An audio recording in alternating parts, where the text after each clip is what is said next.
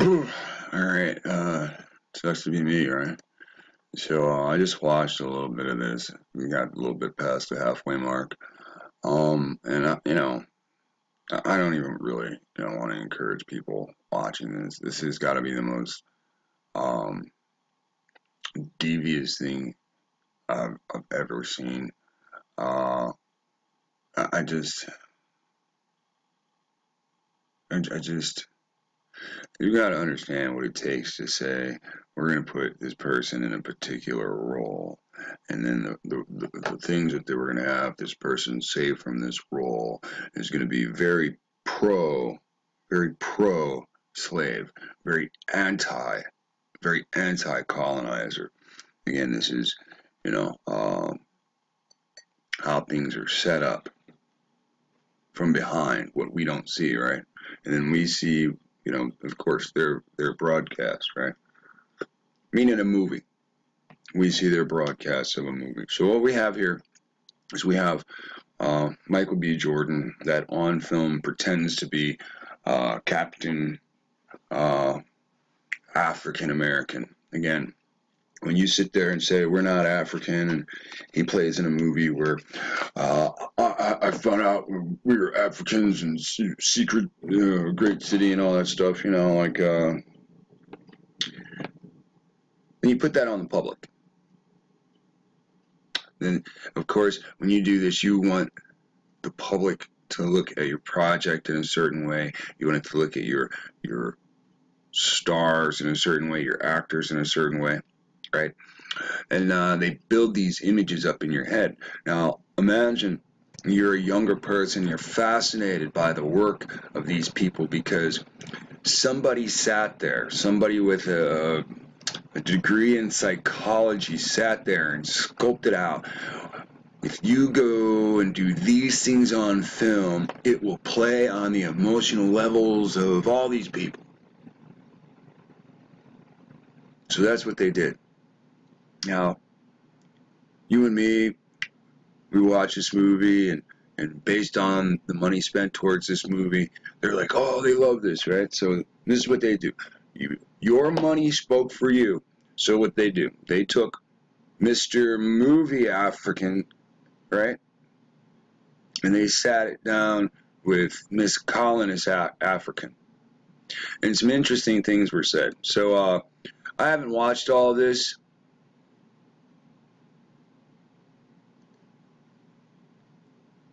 Seen some of it. Of course, everybody has to get paid with commercials.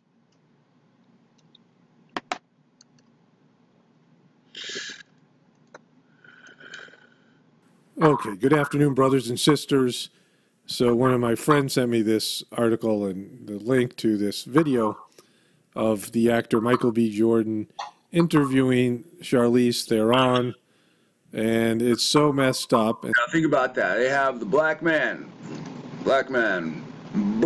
African American. We want you to sit down and we want you to interview white South African Charlize Theron. You see how the rank, the titles keep getting longer and longer right? And again, we're down this road now, right? And so contrived and complex, I can't even do it justice. Let's pick up the video after she's been talking about how she is South African, from South Africa, and she was a privileged and rich person, a rich white person whose family benefited from apartheid. And then she came to Hollywood and she started to realize let's just watch what she has to say about this. The thing that drove me for the first time, because I've had some tragedy in my life, but it was this thing that took me towards therapy. Okay. Very unawarely. Like a therapist had to point that out to me.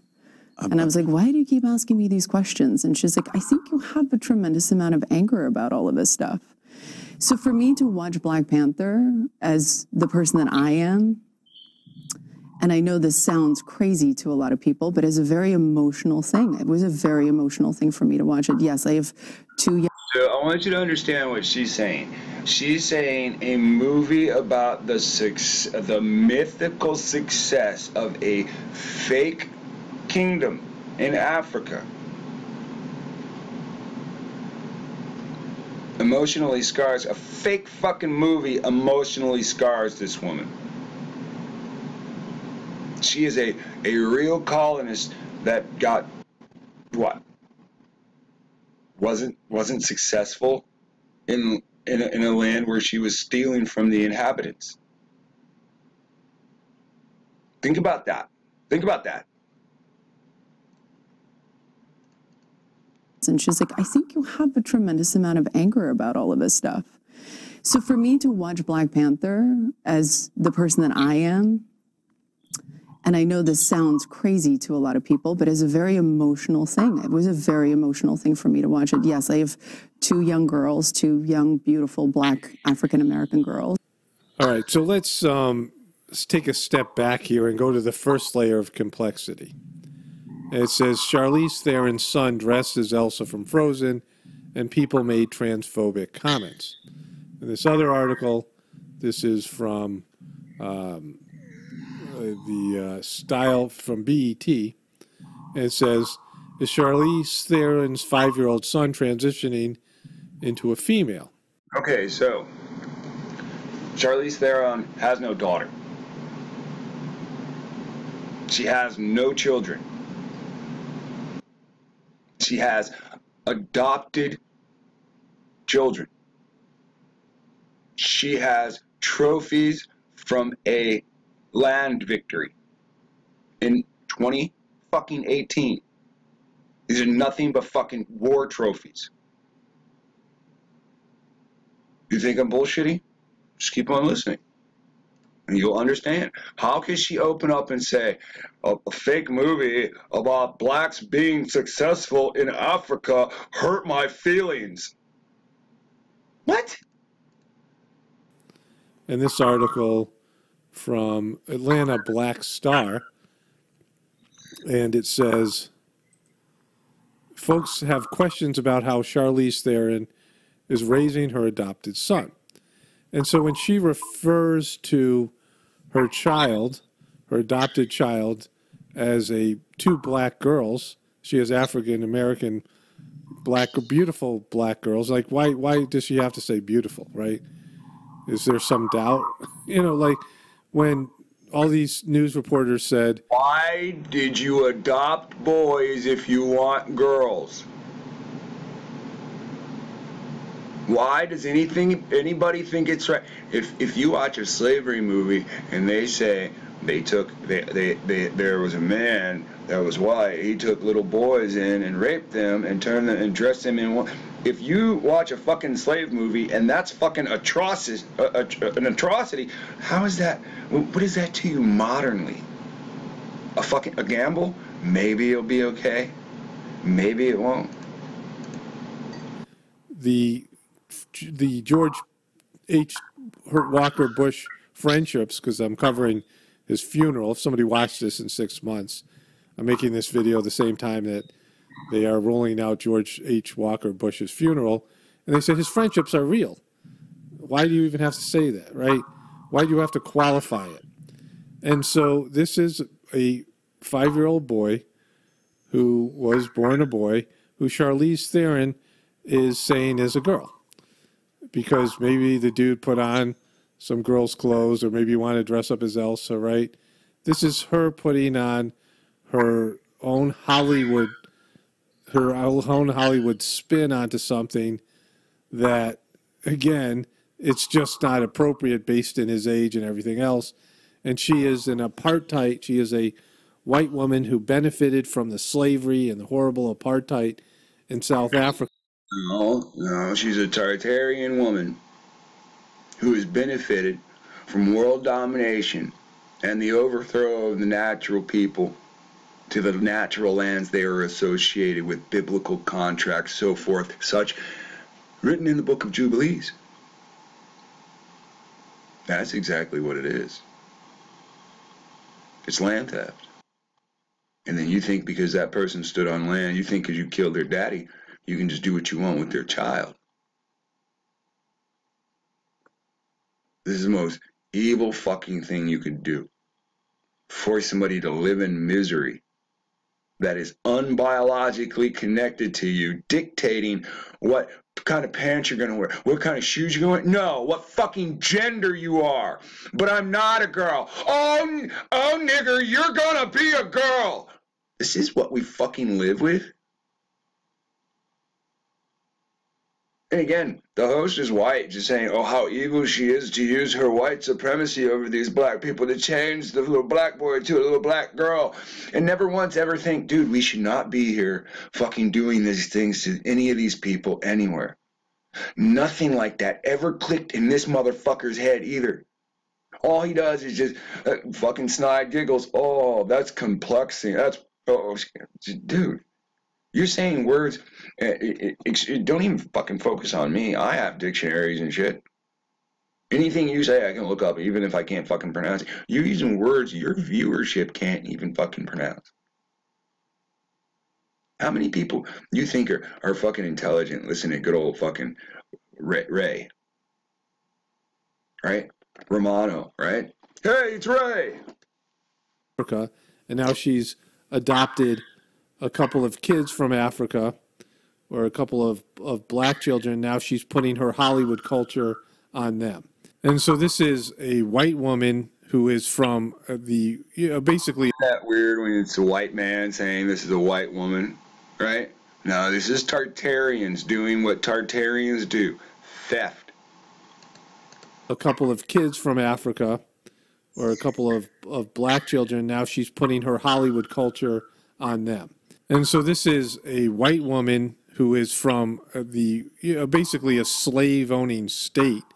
I mean, the apartheid in South Africa was so brutal. It's just, it's like one of those places where you say, it's like South Africa, right? And she is a feminizing black child that she adopted, which is like so messed up.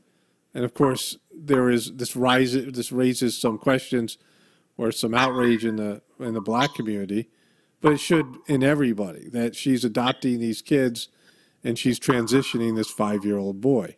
And so let's put this in perspective.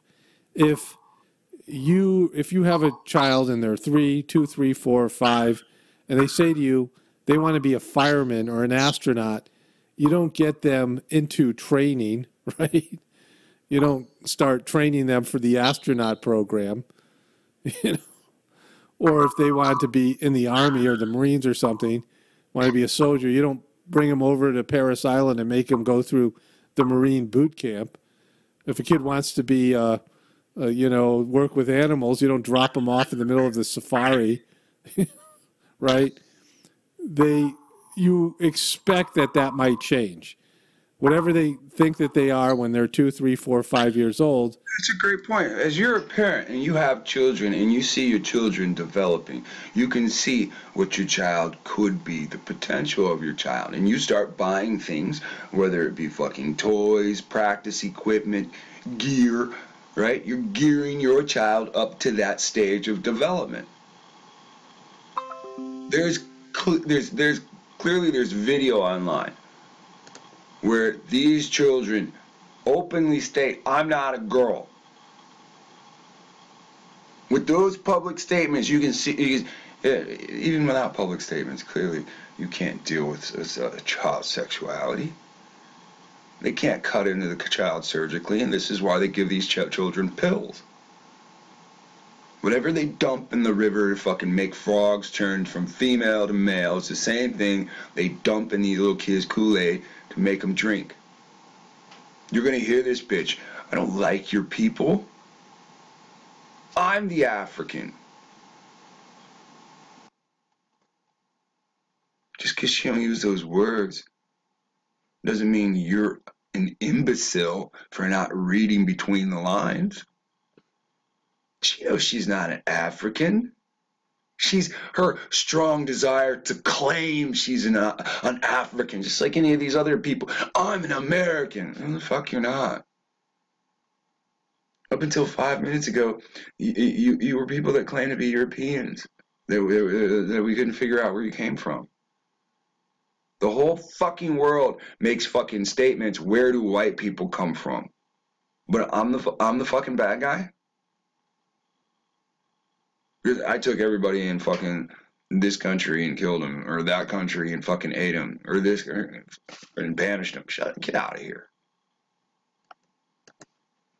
Isn't what they're going to be at age 13 when they've gone through puberty and what they are at age 20. He's going to be a queer because they pumped him full of fucking chemicals.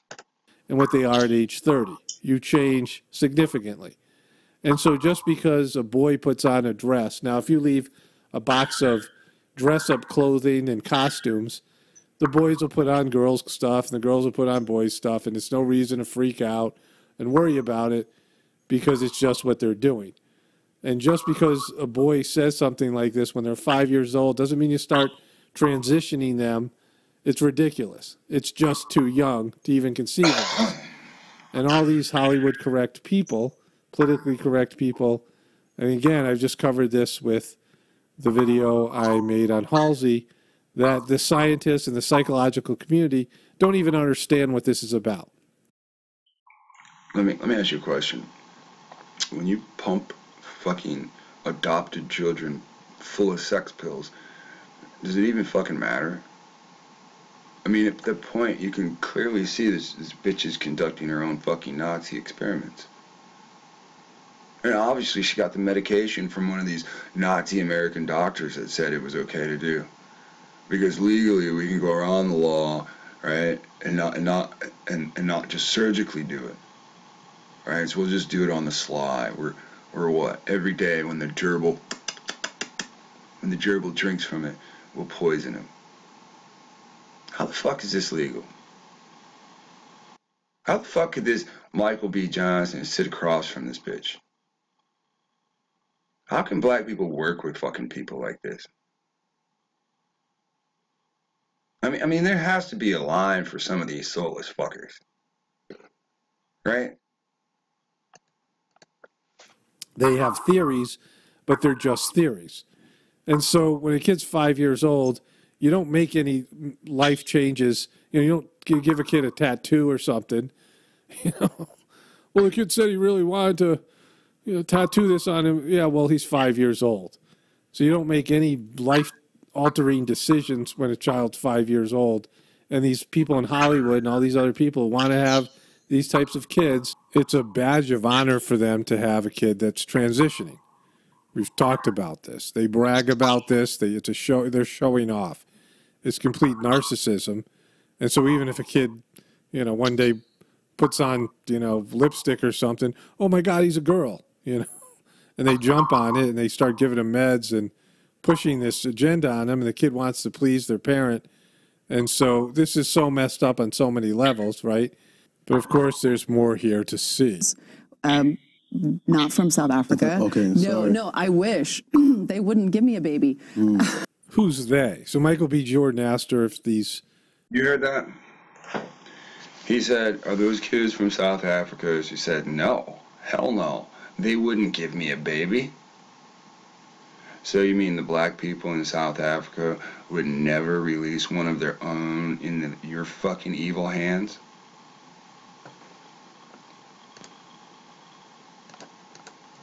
Oh, I wish. They wouldn't give me a baby. Who's they? So Michael B. Jordan asked her if these two girls, one of them's a boy, he doesn't get into that. Everyone knows it's a boy. This was covered in mainstream media. So they didn't even discuss this. She's just calling this boy a girl now. Get more into that. But then she says that they aren't from South Africa because they wouldn't even give her a baby, and she laughs. Who are they? Responsible adults? People who could see that you would be a bad mom? I mean, who's they? Why are you snickering about they? All right, let's get back to No. Now, think about that. Leviticus, right? I'll send, wild animals to steal your children. And you just heard right there, the Africans would never let that happen. So that biblical curse does not affect them. Not from South Africa. Okay, sorry. No, I wish. They wouldn't give me a baby. But I had a very emotional reaction to it. I still do when I think about it, because I cannot wait to share that movie with them. Okay. I had this weird reaction watching it when I said to myself, I cannot wait for my girls to be big enough to share this with them. Wow. You mean your 5 or 6-year-old son? Is that what you mean by girls? One of the girls is your 5 and 6-year-old son? And so, again, he's 6 years. Think about that. She's got those kids. She's like, I cannot wait for my little girls to see this movie so I can set them straight. You see that character right there? That's you. I had your dad killed, and now you're adopted by me, and I changed you to a girl to insult your dad's memory. And see the brother that was sent to America? That's actually you. I actually captured you before you got sent away. You never made it. And I turned you into a girl too. Old, whatever he is, 7 maybe now. I don't know when this story first broke, but he's, a child, and he is born male. And you're just putting this on him because of your agenda, your Hollywood morality, and that's so screwed up. And it's even more so when you think about what she is as a brand. Oh, that's amazing. Because it's so much more than just whether you're from Africa or whether you're African American, or it's such a bigger thing than that. That movie broke so many glass ceilings across the board. How many glass ceilings are there? Well, first of all, it's a mixed metaphor. So many glass ceilings across the board. No, they're glass ceilings, they're not boards. But how many glass ceilings are there? Can you name the amount of glass ceilings that broke? All right, so the Black Panther was the first major movie that featured a black superhero. 1 glass ceiling. And there were some black women that were warriors, not really something new. And maybe they shot the film in Africa and they used primarily black people for the crew. So maybe that's 3 glass ceilings. But how many are there? Like, what glass ceilings can you name? Is there a transgender glass ceiling you're talking about? Or let's get back to it. Not just the fact that there are women in power and that there are black, beautiful, strong African-American women, African women. I know that you guys shot with a lot of South Africans as well. We did. And that my children are going to benefit from that, but that I got something very cathartic out of that. Yes. Really, really cathartic out of that as an African woman, as a woman, just in general. Okay, let's stop right there. First, this is where she calls herself an African. Now, how are all those people that she just brought up about Michael B. Jordan working side by side? You worked with African-American, misnomer, bullshit, right? You worked with African, you worked with South African people. Will those people ever even talk to Michael B. Jordan again after this? After he sat across from this thing, calling itself an African.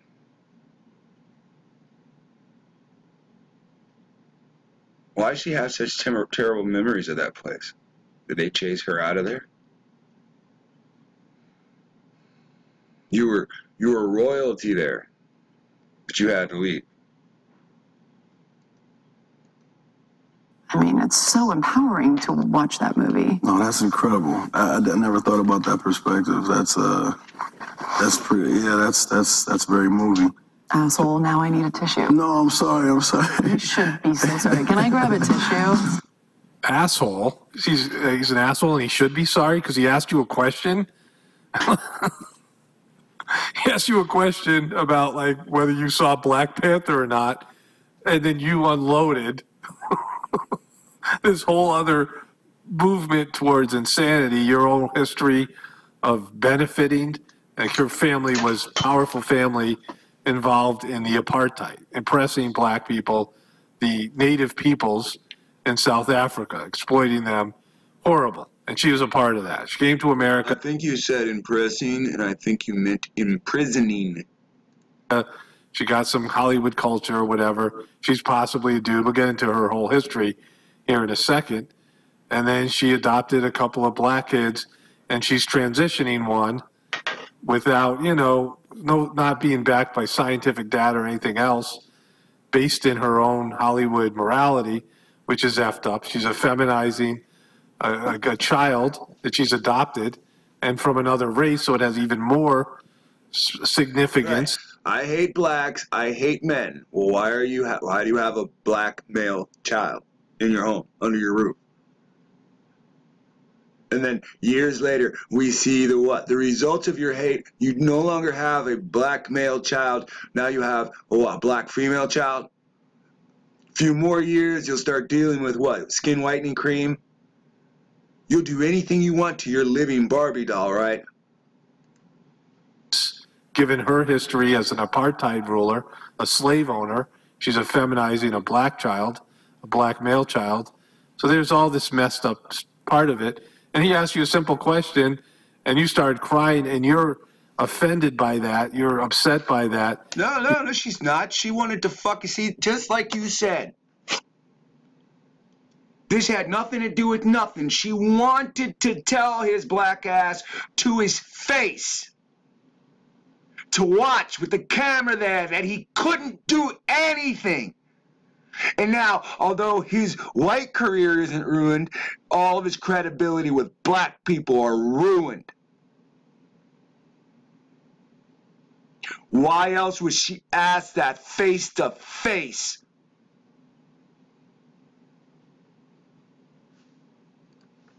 Because you don't think it's powerful to be vulnerable, to emote some emotion. And so let's get into some of her history. Okay, so this is Charlize Theron's Dior commercial for Dior. I don't care about her history. We're done.